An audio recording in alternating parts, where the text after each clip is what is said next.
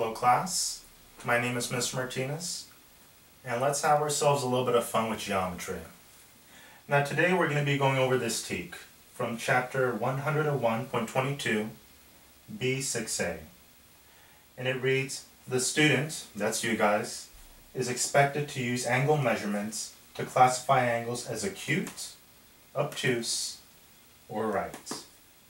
Now today what we're going to be learning about is how we can about the different types of angles out there, namely acute, obtuse, or right, and also how we can classify them based on their measure. So that's what we're going to learn on. Now, the first one that we're going to cover is the right angle. Now let's go ahead and go into that.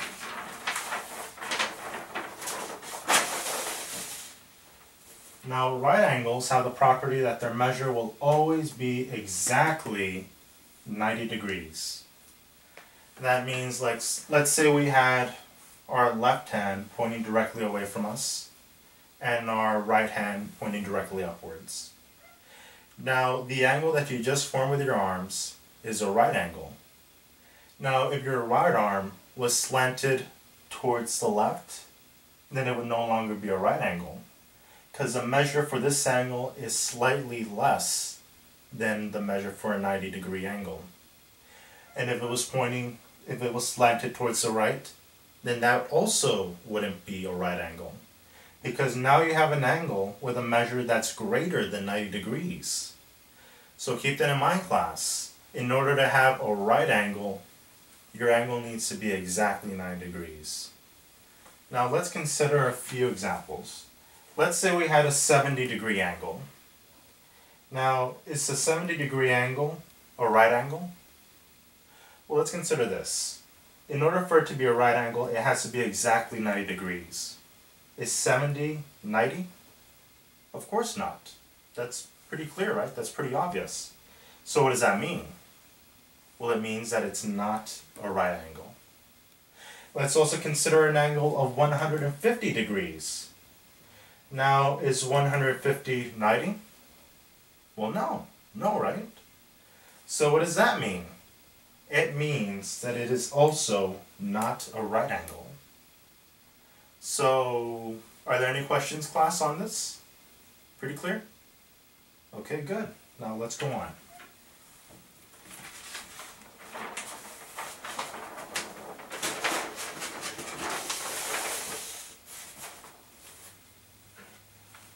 Now let's consider acute angles. Now acute angles have the property that their measure will always be between 0 degrees and 90 degrees. Now we said before that a right angle can be considered one where your left arm is pointing directly outwards and your right arm is pointing directly upwards. Well, an acute angle would be one where your right arm is slanted towards the left. So something like this would be an acute angle. Now, so long as your arm is slanted towards the left, like it could be anywhere from here all the way up to here, so long as it's not 90 degrees, but even something like 89 degrees would be an acute angle. So long as it's somewhere within this range, then what you have is an acute angle. Now, let's consider some examples. Let's consider this one, 45 degrees. Now class, let me ask you, is 45 between 0 and 90? Yes? Yes it is, isn't it? So what does that mean? Well, it means that our 45-degree angle here is acute, right? Yes, it does. Now let's consider 80 degrees. Oh, well that one's pretty close to 90. Would that still be an acute angle? Well, let's see, is 80 degrees between 0 degrees and 90 degrees? Yes, Timothy? Yes, it is, isn't it? So what'd that mean? Remember, class, even though it's close to 90, 80 degrees is still less than 90. It's still between 0 and 90, so what does that mean? Yes, it means that it is an acute angle. Now, class, can any of you give me other examples of acute angles? Okay, I see someone there. Yes, a 13-degree angle would be acute. Yes, also a 20-degree angle. What if I had an angle like 89.9? Would that be acute?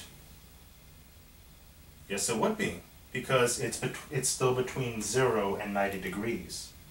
So yes, 89.9 would still be an acute angle. So long as it's not 90, so long as it's less than 90, it will be an acute angle. It will be an acute angle. All right, class, are there any questions? All right then, now let's go on. You guys are pretty smart. You guys are getting this pretty quickly. Now let's consider obtuse angles. Now we said before, well, let me ask you guys, how would a right angle look like? Show me with your arms. Yeah, that's correct. It will look like this, right? Okay, now what do I have to do with my right arm to get an acute angle? Yeah, I have to slant it towards the left. Now this would be an acute angle, right? Anything that's between here to here, right? This would be an acute angle. Now, what do you think an obtuse angle is going to be? If this is an acute angle and this is a right, what's going to be an obtuse? Yes, exactly. It's going to be one where your right arm is slanted towards the right. Although you guys kind of cheated because I have a picture here though, right? So yes, this is how an obtuse angle will look like. So anything that's between a 90-degree angle and 180 degrees, anything between that range, that'll be an obtuse angle. Now let's consider some examples. Now a 135-degree angle. Is 135 between 90 and 180? Yes? Yes, it is. It is between 90 and 180. So what does that mean? Exactly. It means that it is an obtuse angle. Now what about a 100-degree angle? Now Timothy, tell me, is 100 between 90 and 80? 180? Of course it is, right? It's pretty clear. Now what does it mean? What does that mean? 100 is between 90 and 180. So what would that mean? Yes, it means that it is an obtuse angle. Now what if I had an angle like, let's say 91 degrees? That's pretty close to a right angle, right? That's almost directly upwards. Would that be an obtuse angle? Well, remember, so long as it's between 90 and 180, that means that's an obtuse angle. Since 91 is a little bit bigger than 90 and less than 180, then that means that, yeah, it's an obtuse angle. What about an angle like 179? It's almost 180, right? But even then, you would still just have an obtuse angle. Now, what would be some other examples of obtuse angle, class? Yeah, 150 would also be a pretty good example. 165. So yeah, basically anything that's within this range, that would be an obtuse angle. Are there any questions? All right, then let's go on. Now that we've covered the 3 different types of angles, I'm going to give you guys a little quiz. Don't worry, it's not for a grade, it's just for fun, just to see if you guys get it. Okay, now I'm going to be giving you the measure of an angle, and I'm going to want you guys to, 1, give me the type of angle that it is, and 2, with your arms, I want you guys to show me how it would look like. Now 65 degrees, what kind of angle would that be? Yes? Okay, yeah, that's a possibility. Yeah? Okay, that might work. Let's see in a sec. Okay, can you guys show me how it would look like with your arms? Okay, most of you guys are telling me that looks like this. Most of you guys are saying that looks like this, right? Now let's see what it actually looks like. Looks like you guys were right. It does look like that. And it looks like you guys were right again. It is an acute angle. So good job, guys. Let's consider an angle of 140 degrees. Now what kind of angle would that be? Okay, yeah. Okay, yeah, it might be an obtuse angle. Well, how would the angle look like? Why don't you guys show me how the angle would look like with your arms? Okay, yeah, most of you are saying that would look like this. let's see. Looks like you guys were right again.